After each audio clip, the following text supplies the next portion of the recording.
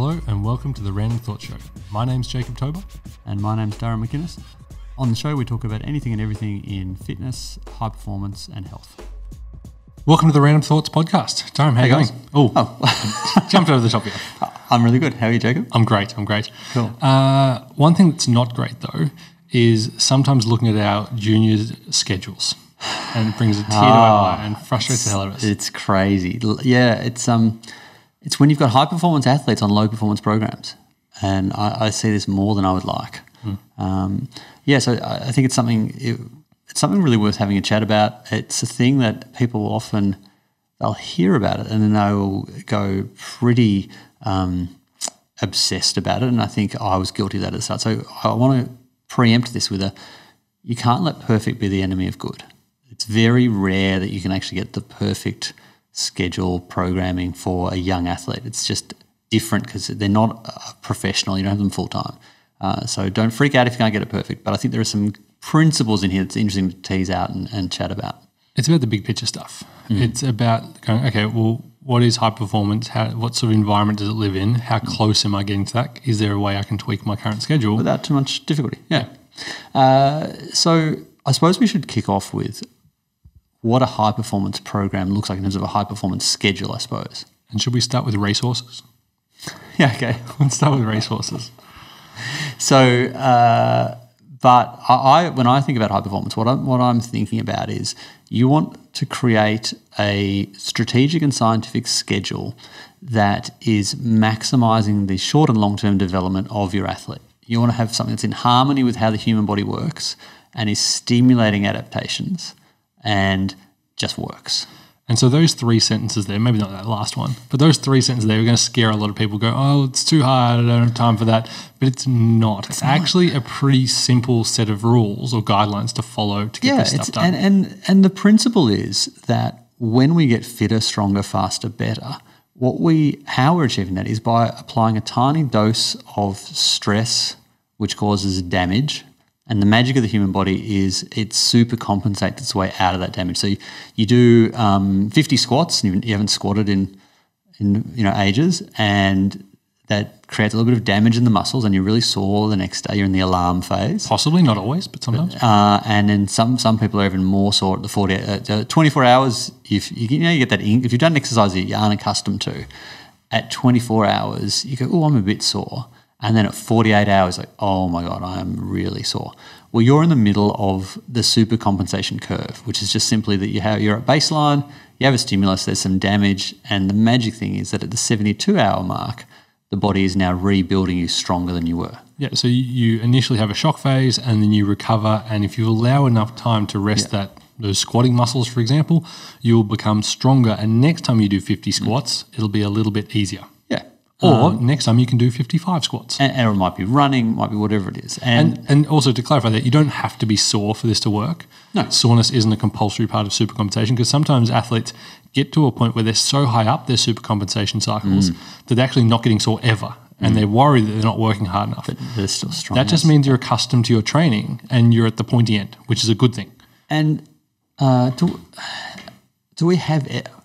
We've got an article with some pictures of supercompensation. I think you've got an article or a video. Yeah, we'll link to chronic that workload ratio. Yeah, I'll make a little note of that. But the concept is that, yes, soreness is a good indicator of a workout, but it's not the only indicator. I think that's an important And thing. in season in particular, you probably want to steer clear of soreness because you want to stay fresh. You want to have those, instead of being 72-hour cycles, you want to try and have even smaller cycles and try and get dig smaller holes so you can recover quicker. Sometimes have a bit of soreness. I think you could be too soreness averse and you never get anywhere. But you don't want to be like, oh, I couldn't walk for 3 days.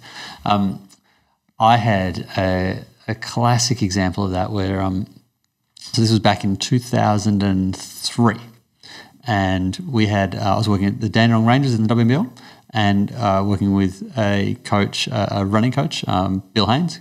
Lovely guy, very intense. Not racehorses though, Darren. You're heading I'll come away. I'll come back to it. Okay. I'll come back to it. And Bill was not training like race. He was putting a lot of work into the athletes, and he was putting it into them often after they'd come from lifting with me.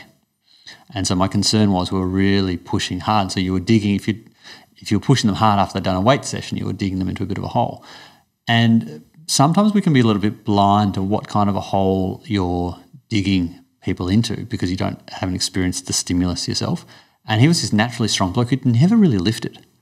And so I brought him in the gym and I pushed him moderately hard because I wanted him to sense what it was like to be in the bottom of that hole. And he couldn't walk for 4 days. Like, he came into training the next day, he could barely move. Like, what's he done to me? I was like, yeah, that's what our athletes are doing. You're adding on top of that stuff. So you do have to try and treat them like racehorses. You have to try and race them. You know, the famous one is Bart Cummings, one of the most famous horse trainers in the history of Australia and one of the most successful in the world. Like, he was an amazing horse trainer.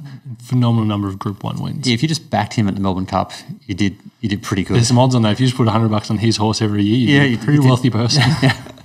And the thing is, he was famous for training his horses lightly. Because the thing with horses is they can't tell you they're tired. So you have to really, if you're training a human, you think logically, well, they'll just tell me when they're feeling tired. Except that people don't like to whinge very often, particularly athletes. Another topic we'll get to in a second. Yeah. So, what was I? Sorry. Horses not whinging.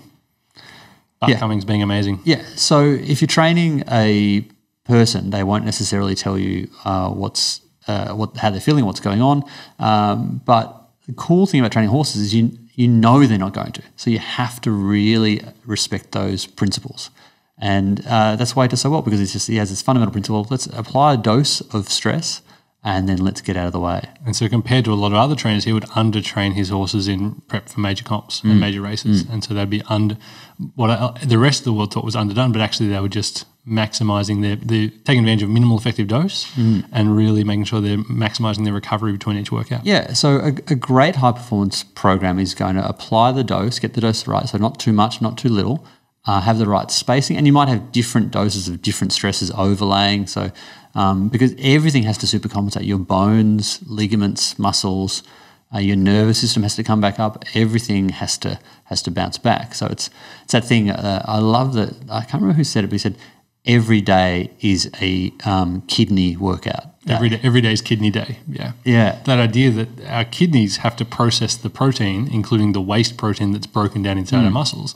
And so you might be training back and then legs and then shoulders, but your kidneys are still processing every day the waste proteins that are a result of you breaking down those muscles. And probably in sport, the more applicable thing would be to say every day is a nervous system day.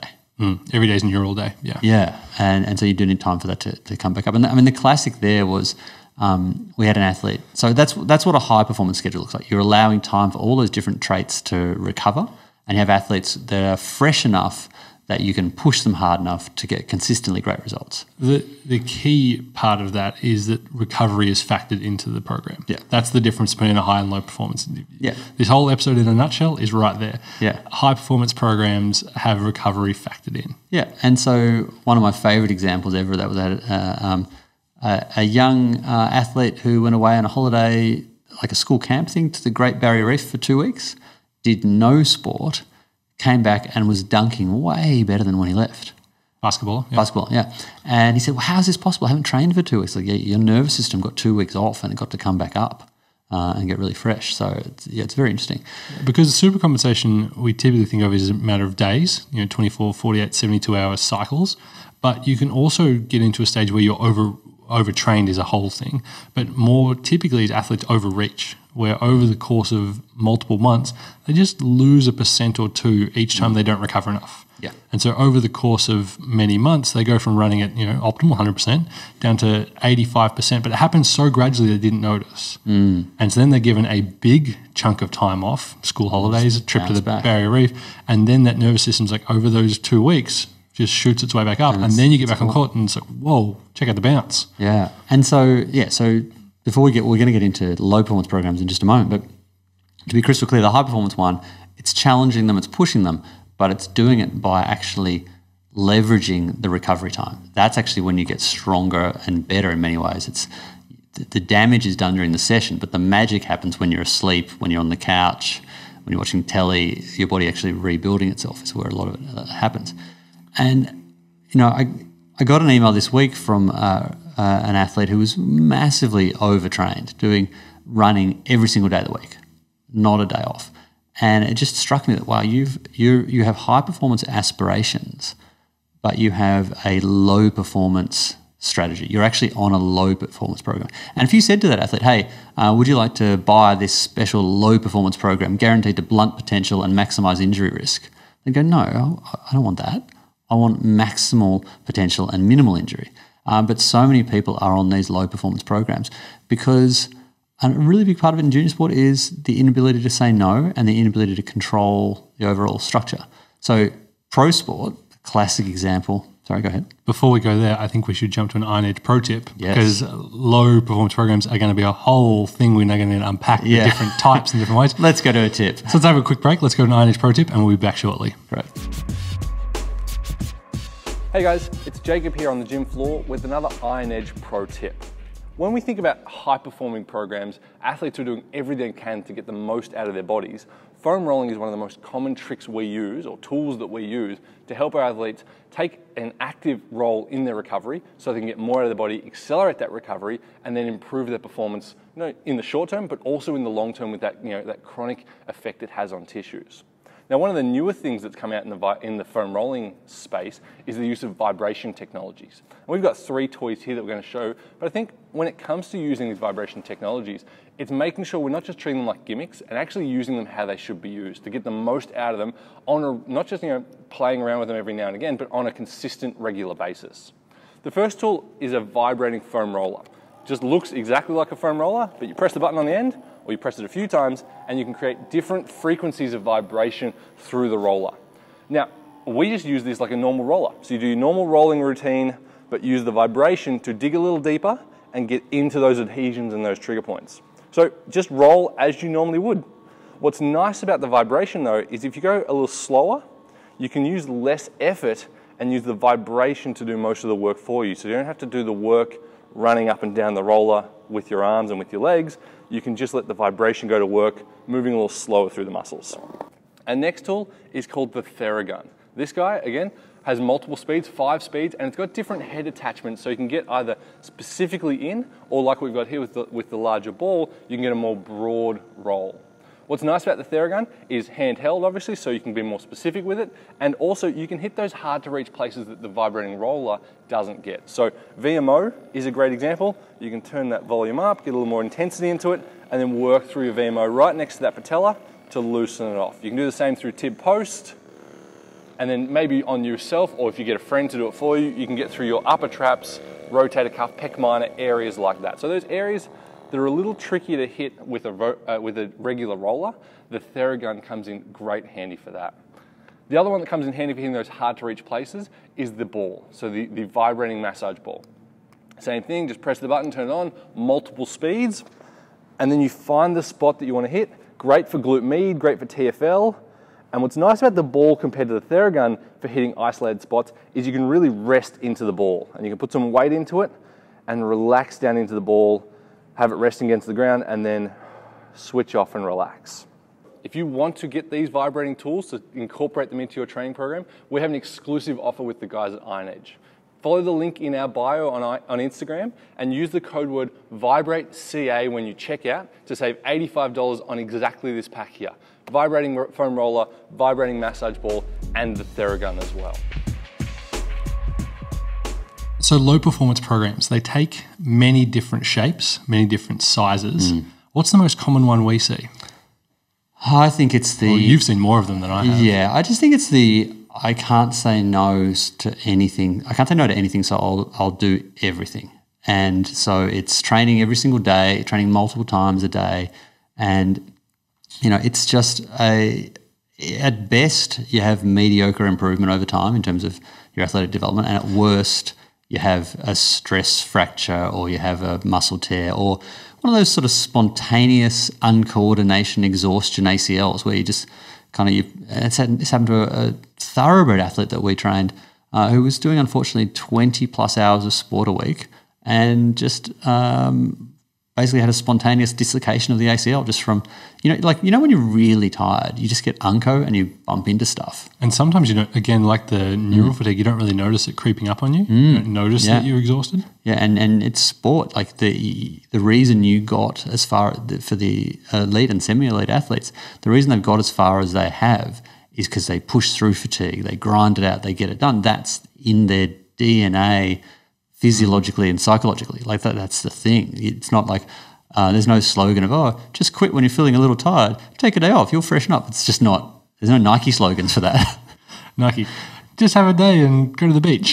Just not really there, so that's the big issue, is that those guys just push and push and push. So I think it's people that want to do, athletes want to do everything, and they need someone around them who actually is going to modify them and say, actually, no, probably that should be a day you have off. A high-performance team. High-performance manager. The classic and one of the best programs in terms that was back in the day with the Rangers, where we had, out of a 28-day schedule, the athletes were off legs for 14 days out of 28. So 50% of the month was off legs. Yeah, in a couple of blocks, it was that high off legs. Sometimes it would come up a little bit, but it was a lot of time off legs, and they thrived. Very low injury rate, high winning rate. People will make the case that, you can't do that with juniors because you're having to develop them, and I agree with that. You can't have that much rest. Yeah, that's not everyone should only do 50% on legs. That would be very counterproductive. But everyone should do. I think the absolute minimum should be 1 day. I think if you have a program that does not have 1 day a week of total bone rest, where you're not having ground reaction forces and impact forces, then that's a low performance program. So you can have all the fancy stuff. You can be coming along to our gym. You can be doing this. You can be doing that. You can have your high pressure bodysuit recovery and all your nutrition dialed in perfectly. You can do everything perfectly. But if you're actually not getting a day off legs, then you're on a low performance program. And you might be able to mask that with all the other things because they're going to make you not as sore and so forth, but you've got to have a minimum 1 day. And ideally 2. 2 is 5 lovely. on 2 off, yeah. Like if you could have, Sunday and Tuesday off, that's now going to look like a pretty great schedule for a lot of athletes, which sounds ridiculously simple. Where we were the other week, we were at that terrific event put on by Vald. Part of the Sports Tech Conference.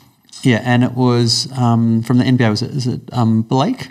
Yep, Blake. Yeah. I've forgotten his last name, but Blake from OKC. Yep. Yeah, and he was talking about how when he came into the program, what they realised that there were stretches where the team was 21 days consecutive on legs, like 21 days on court in a row. And so one of the biggest improvements they made was just going, well, we're not going to do that. We'll have you off legs. Yeah. Which is at the pro level. At the pro level, the athletes have made it, so they don't need to be working on all those little things at the same level a junior has to. But they also, like the team, players are getting traded, players are moving around. They got in sports like the NBA, you've got structure and tactics and things like that. You have to get right. So the trade-off is, do we give our guys rest or our girls rest, or do we get out on the court, do some X's and O's, go through some strategy and some tactic stuff? And it's like, well, do you need fresh athletes or do you need switched on athletes? Because there is no perfect program, which is what the summary of this episode will be here in the end, is that you have to work with what you've got. And so the situation there was, it's like, well, in this 21 days straight, there has to be a day where we don't do legs, where we get no running, no jumping, light recovery, massage, pool session. That's it for the day. Just got to find a way to get that done. Yeah, and I think the real trick is not to focus on having the perfect program. It's just really make sure you're not on the worst program. It's just step one. Just don't do terrible. Carve out a day, and if you can carve out 2 days or 1.5 days, that's terrific. And people will respond really well. So that's your base level. I think if you're designing if you're trying to get away from a low performance program, it's important to know what you're getting away from. And what you're getting away from is, if you are on that go everyday low performance program, you are going to have a massively elevated risk of overuse injuries, stress fractures, tendons, Osgood Schlatters, and like Osgood's a classic one where people will say, "Oh, it's just because you're growing." It's like, yeah, but everyone grows. Not everyone gets Osgood. Yeah, so like you're growing, you're definitely magnifying the potential for you to manifest that injury by going at it, by never giving it a chance to recover. It's not, doesn't have to be one or the other. I remember I had an athlete who was 16 years old who'd stopped growing a year prior, because girls often slow down growing earlier, and had 6 games of basketball in one day, as sometimes happens. A school tournament type of thing? Yeah. It was a school tournament. And then the physio, and went on physio, had a bit of soreness around the knee, and they said, "Oh, you've got Osgood Schlatters," because they didn't ask what she'd done that day. It's like, 6 games in one day. So a low performance program is going to expose you to a lot of unnecessary risk, pain, and low performance. I think that's the big thing. Is it's not just injury risk; it's also doing more isn't actually going to lead to greater improvements in your game. Yeah. So if you're a basketballer, if you're a footballer, playing more games, getting more kicks, getting more shots up is not, when you're doing more jumping, whatever it might be, is not necessarily the answer to poor performance. Yeah, and in fact, it may exactly the exact opposite. It's a bit of a great footy example is you're trying to develop high accuracy and power out of your kick. You want to be able to kick goals straight through the middle of the sticks. Or you want to be able to kick a long way, or you want to be able to hit a target as they run towards you. Right. Well, what you do is you practice that in a relatively fresh state with reasonable breaks. You don't go out and kick for 6 hours. You don't kick till exhaust. You don't kick until you can't kick anymore. That's not how you get better. That's not skill acquisition. That's not strength. But it's kind of like we sort of think, oh well, if we just go till we can't go. In a more broad global sense. Yeah. So if you're trying to get a framework for a high performance program, so step 1 day minimum off, in a perfect world, 2 days. Yep. And I would include in that 1 or 2 days off that, because people are like, off legs, well, I'll do boxing then, or I'll do, it should also, you should try and have one of that day be an off nervous system day. Yeah. Because if you're playing a high impact, explosive, power based sport, then yes, off legs for your bones and your tendons are going to be great, but also having that day be off high intensity for your nervous system would be great as well. The only sort of counter to that is if the only day you can do strength training is that day off, don't be like, I can't do strength training because I've got to have a day off, because strength is it's the frontline defense against injury. It's the building your base. It's building your foundation. So you've got to prioritize squeezing that in somewhere. So in that case, then your off legs day and your off nervous system day may be different days. Yeah, and you just might not get such an off nervous system day as you'd like. Because a high performance program without strength training is almost as bad as a high performance program without rest, because you're just not addressing the machine. But then I would say the high performance program without a nervous system day rest is also not a very good idea either. Yeah, you need to be getting that in there too. So day off legs, incorporate strength training, and make sure you get the nervous system rest in at least one day as well. Yeah, so they don't have to all be on the same day. Like, depending on what your schedule looks like, you work them in around there and go like that. And often, like if it can line up with your schedule that it's also just a cruisy day, like if it works out that can be Saturday or Sunday, that's wonderful. For the nervous system day. Yeah, and like do skills, work on your handballing, work on your touch, work on your shooting.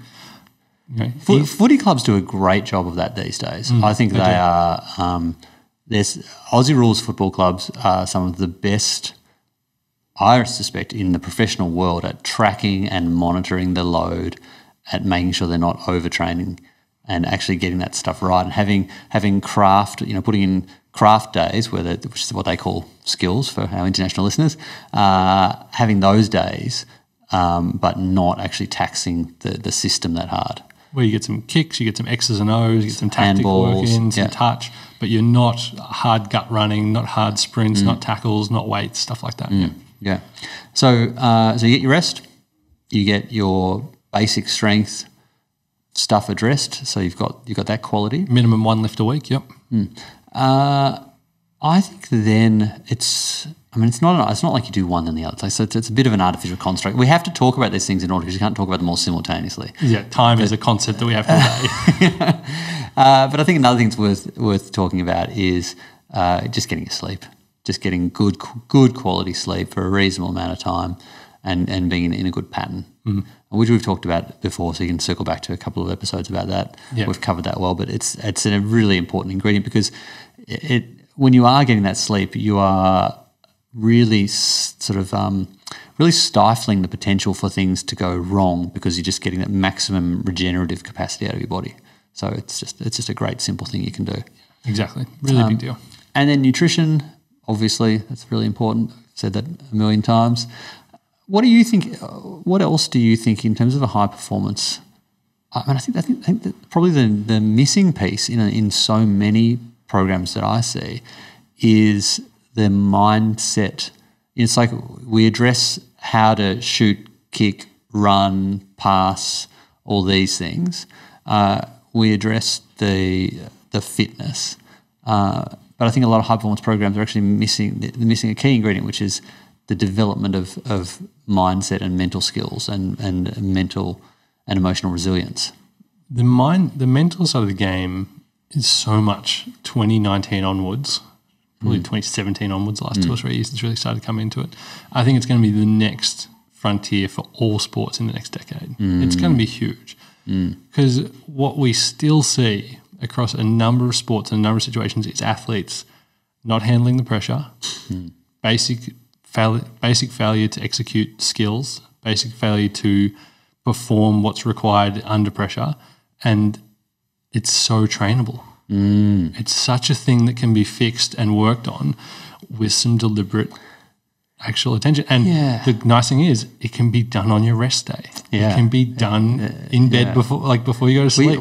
The problem is we don't have there is not a consensus yet on how to do it. There's not a knowledge on how to do it. And I think such a new frontier. It goes to the heart of someone's psyche as well, that stuff. So it's so close to the bone. But the way I'm thinking of it more and more is it's just we don't see someone who's not particularly good at kicking the footy and go, well, some people have just got it, some don't. We go, okay, here's how you hold the ball, here's how you drop it, follow through this way. We break the skill down and we teach it. But we're so Collingwood supporter bias here, but Mason Cox came over here from America, played college basketball, came over here to play footy. He's 6'11", he's athletic. Collingwood took the time to teach him how to kick. That is a worthwhile investment because of his athleticism. We can make a football out of this guy. Yeah. So we do that with motor skills. Why aren't we doing that with mental skills? Yeah. And it frustrates the hell out of sports psychs. It drives them crazy. It's like, we're here. We know how this works. And it's such an important area. Where would you start, though? Well, actually, I do know where you'd start. Well, before we start, mental skills, mindset stuff is a whole range of things. We're talking about mindfulness, meditation type practice, learning how to be present, learning how to block out stress, control your emotions. We're talking about visualization type skills, well, like practicing the skill in your head, memorizing the steps, all that kind of stuff. There's others like. I'm not a psych, so it's not exactly my strength. But there's a whole range of different specific skills within this very broad category. So where would you start? I would start with the easiest one that doesn't involve trying to unpack someone's psyche and what happened to them when they were 3. Just the one that's just straightforward. Let's just visualize. I've done it. I've had athletes do it. I had an athlete. A professional athlete who was also doing a sports science degree, a double degree sports science and sports psych. And she started doing visualization stuff. She was learning about it, and so she said, I'll give this a go. And her shooting percentage went up by like 10% that season. And she shot the lights out. She's like, this stuff just works, and it's really simple. And I'll teach her right now, like it's the most basic stuff.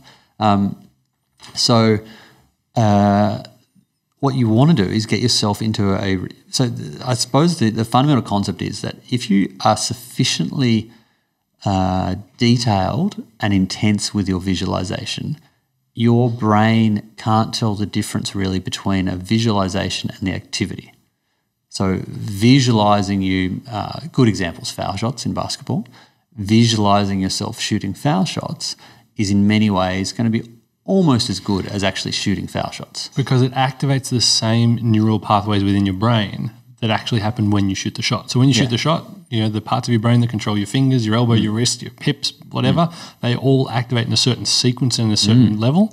If you can vividly and accurately visualize it, you activate the same neural pathways. So you might not be training the wrist extenders, for example, but you are training the neural pathway connected to the wrist extenders. And so much of it is about the feeling of how does a good shot feel coming out of your hands? How does a good kick feel? It's that feeling of it. Golf's a great example as well. The golf swing, yeah. Like when you connect, it's like that was like before you've even seen the ball. Like you connect with the ball, it's like that's good. You just tell the rhythm and the timing and the weight shift, everything was right. Yeah, and so you can visualize that. Yeah, and it's pretty straightforward. So the way I was taught was that you want to slow down your brainwave activity a little bit. So relax, just kind of relax, and it's breathe.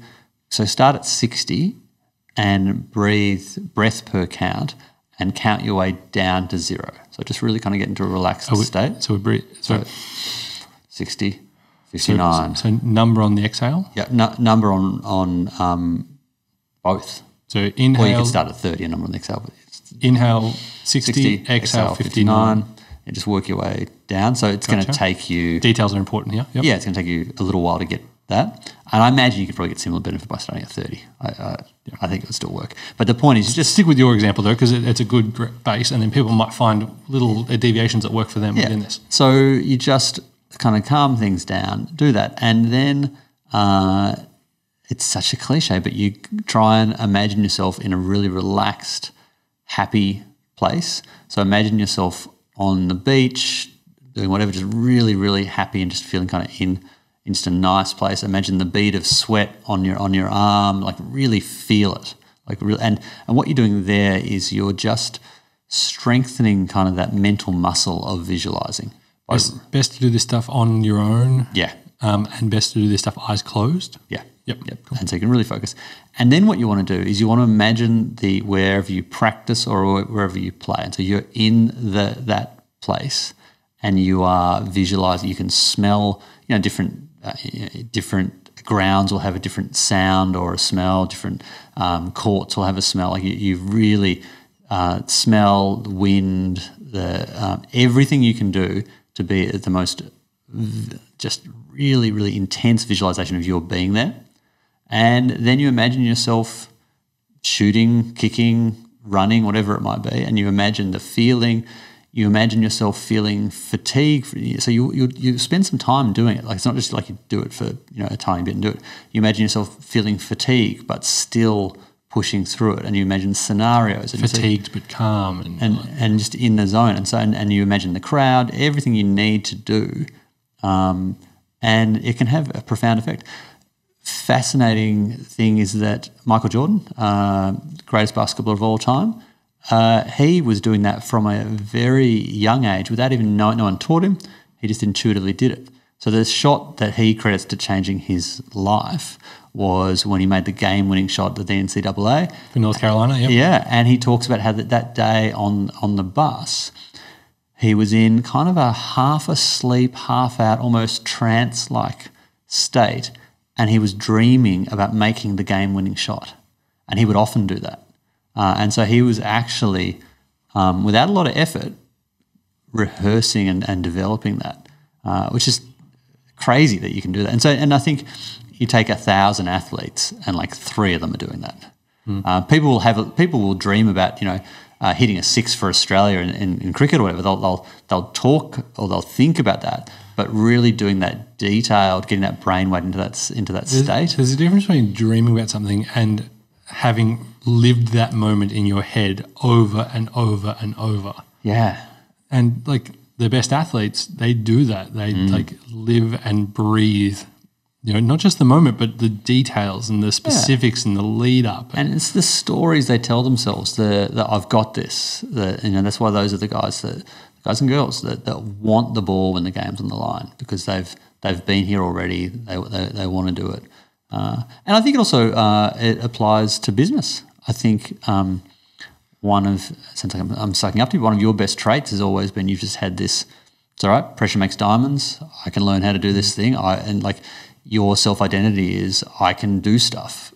I can do anything until proven otherwise is your ingoing mentality. By default, yeah. Yeah, which is a really good, and particularly good in the age of Google.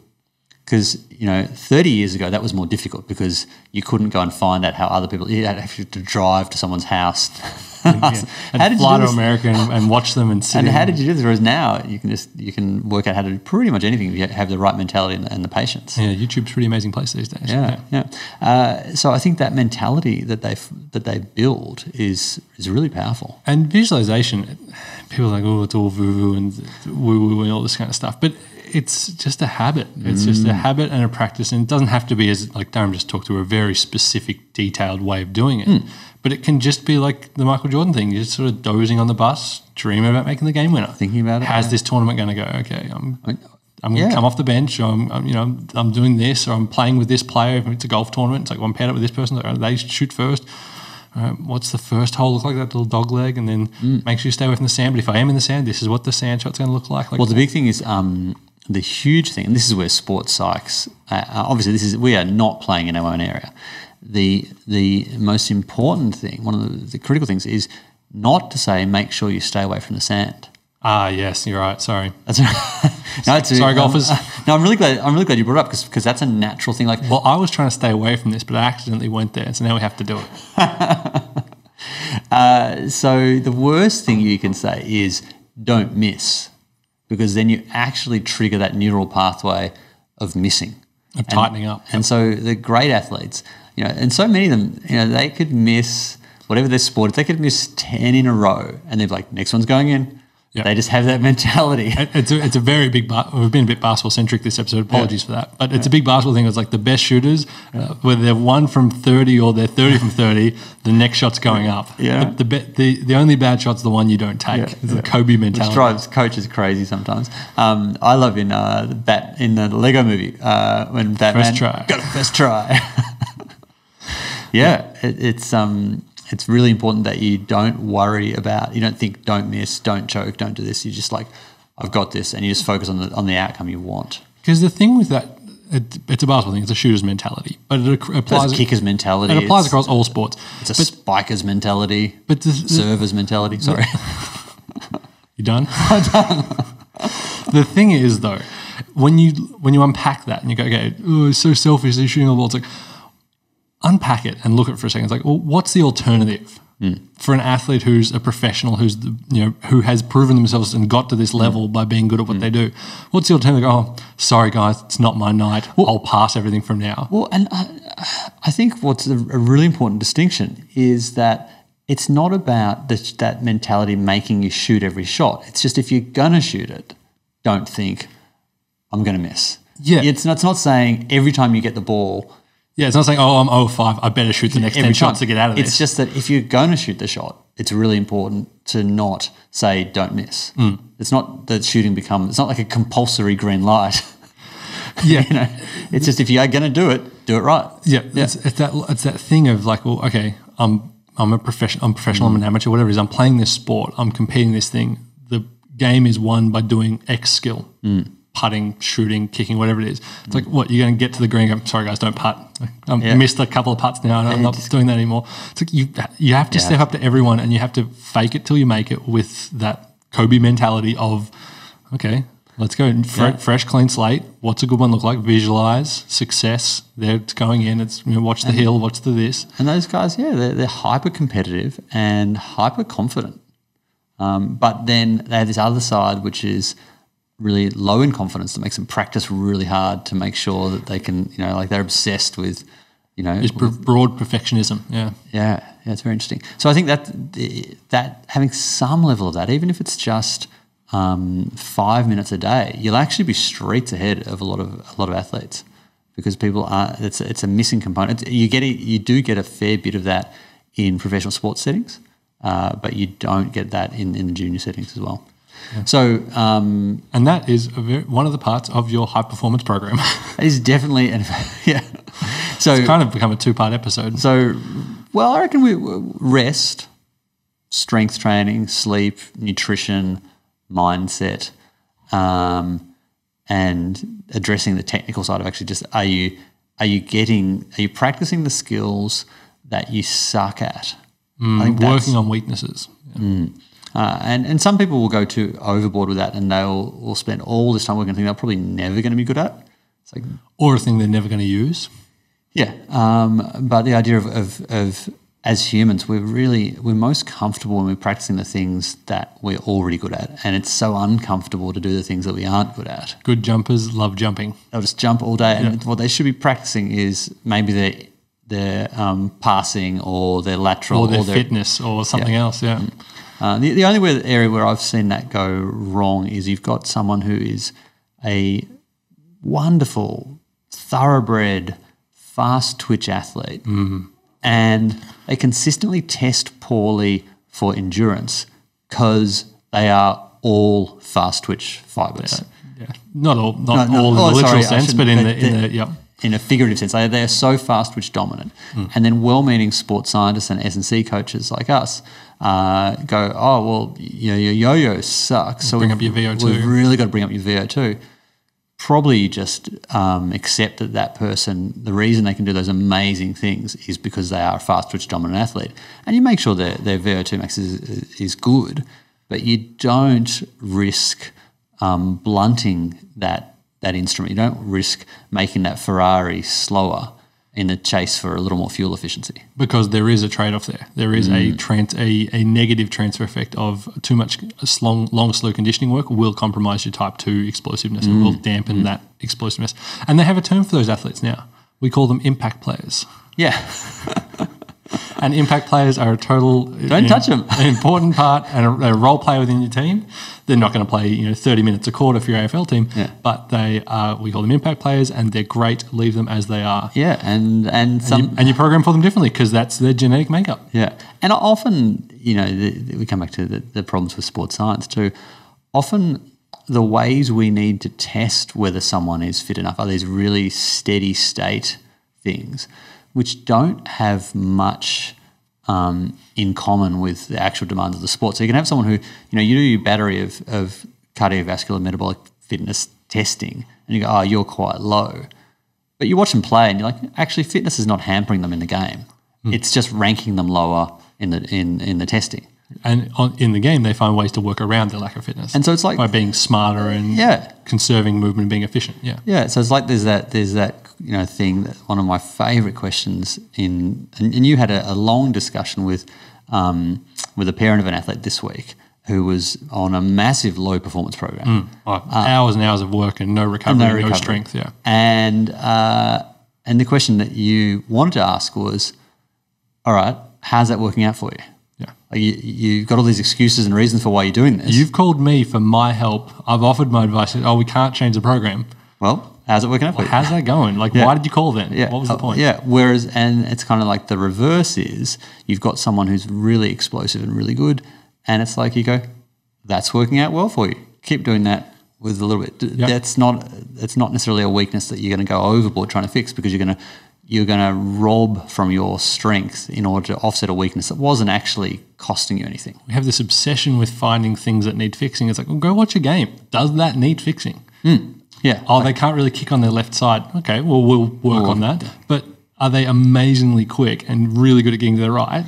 Cool. They're good. It's not like we have to pull them out of the team until they can kick on their left. Yeah. Just, bring it up slowly, but let's focus on the strengths as well. So it's a bit of both. Yeah. It's that balance.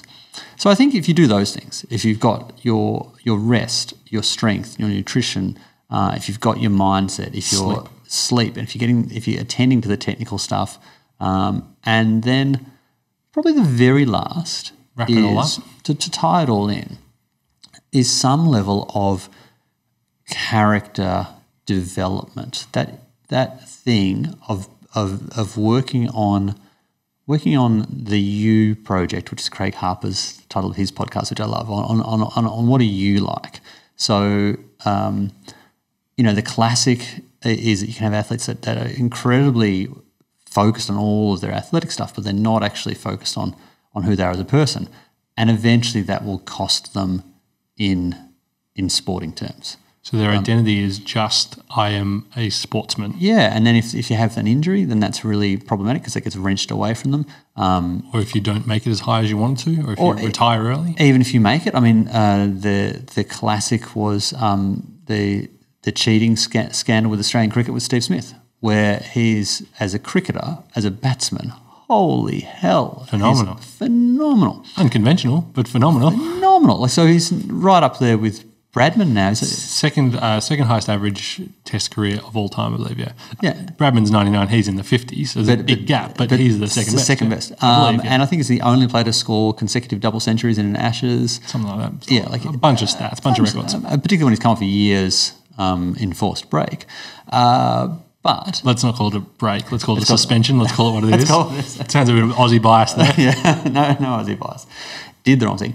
But some form of leadership training, of some form of more intense self-development over developing comfort with confronting people about stuff may well have saved him from that scenario. So it's that knowing, there's a saying, the right thing to do is always the right thing to do. And I think that's often the missing ingredient for sports people is that self-reflection or development of their character, because that will, if you go well, you might be a captain, you might be in situations where your character ends up being an important thing that supports your whole athletic base as well. How do people work on that? That's a good question, Jacob. I think it's trying to work on that self-awareness project. I think it's that sense of, okay, what are my tendencies? And, like if I'm tending to be, like for me, I'm a really bad loop starter. Like I'm a great loop starter and a poor loop closer. In terms of projects? Yeah. So I know, like I have a million ideas and I want to go after them all simultaneously, and you are the voice of reason that comes in and goes, Let's do two things. Let's do two things, do them well, finish them, and then we'll do the third thing after we've finished the second thing. Yeah. Because I'm like the guy who just keeps throwing more plates, the circus with the plates spinning. Just more plates up on the sticks. So and I'm bad enough as it is, but imagine how bad I would be if I wasn't aware of that. Yeah. Right? And so it's knowing that self-awareness. And then I think the other element is knowing trying to be aware of what the you experience is like. So if you are thinking about how your presence is in a group dynamic, because a lot of athletes in team, and I think this has gotten worse the last decade with phones. Yeah, big time. I think, and so what it means is in the same way as now, if you can read books, that's like a mild superpower because no one's reading books anymore. I think if you can be really good at being self-aware around what the you experience is like around others, because people aren't developing that awareness because everyone's, like if something socially awkward is happening, you can just sort of dive into your phone. Because it used to be that if you were at a tournament, you're playing for Victoria and you're just state national championship and you're off at the tournament, you're there for a week with your team and your managers and coaches and everything, and you've got 2 games, you've got a morning game, afternoon game, and then you'll go for dinner. It used to be that you'd all sit at dinner and just talk, and you'd chat, and you'd have food, and you might have a food fight, and you'd pick on one guy or one person or the coaches, or you'd stir each other up, and then you go home and you go to a movie and you talk about the movie. But now it's like everyone goes to dinner together, but no one's actually at dinner together. And I was lucky enough to step over that fault line in history and notice it. So in 2006. Teams were teams, and you would go out and you'd had unless you brought a book, you all talk to each other, And then 3 years later, iPhone was released in 2007, the first one. Yeah. Yeah, 2009. You're at a team barbecue, and there's 14 athletes there, and 12 of them are on their phone sitting around the barbecue, not talking to each other. And for reference, 2009 was pretty much pre-Facebook. There was no such thing as Instagram. So even then, I think it must have, well, maybe it was 2010 then. Whatever it was, there was definitely Facebook by then. Well, Facebook might have been around, but it wasn't very big in Australia at that point. Maybe it was 2011. Whatever it was a short enough period that I just went, we're talking about one Olympic cycle here, 4 years. Yeah, things really, really changed. And so that's, you could moan about that being a sad stuff. It is what it is. But what you can do is you can stand out more as a great leader if you're actually paying attention a little more and being a little more present. So I think that paying attention to both yourself and your teammates. Yeah, and that kind of will wrap everything up and make you a better leader, a better teammate. And ultimately, for most people, the whole point of sport is to make you a better person, because only very few people are making their living out of it. Most of the time, it's actually kind of a mechanism for developing lovely character and teamwork abilities, camaraderie and friends, and just all that other stuff. And so it's going to make you better at that, which is a nice thing. I feel like that's a wrap, yeah? Yeah, let's get on those high performance programs, take a little time, reflect on everything, see where you're at, and then start working on the U project. Yeah. Which is a really important thing. Yeah, awesome. All right, thanks guys. See ya. And before you go, hear from our alumni about the online mentorship. I learnt the theory stuff at uni, but I didn't know how to apply it, and coming to Core Advantage was how I bridged that gap. So I knew the stuff, but I didn't know how to do the stuff. It was something that I needed to do personally for my own development, and it's allowed me to work in elite sport for now 5 years, so it was a massive help. I think mentorship is really important, and being able to ask questions all the time, and the Core Advantage course allows that because there is a big team of people that you can ask questions. I get to train professional athletes every week, work really closely with professional athletes, which is awesome. A lot of the skills that I'm applying I learned through the program at Core Advantage. It's not just something that you read and then think about and then go, oh, how does that tie into everything? It's something that practical that you can turn around and go, this is exactly how I'm going to apply it. And the concepts that you learn help you as a coach, as a professional, as a person. Yeah, it's awesome. Definitely go and do it. Semester 3 of the mentorship is now open. Apply at coreadvantage.training/mentorship.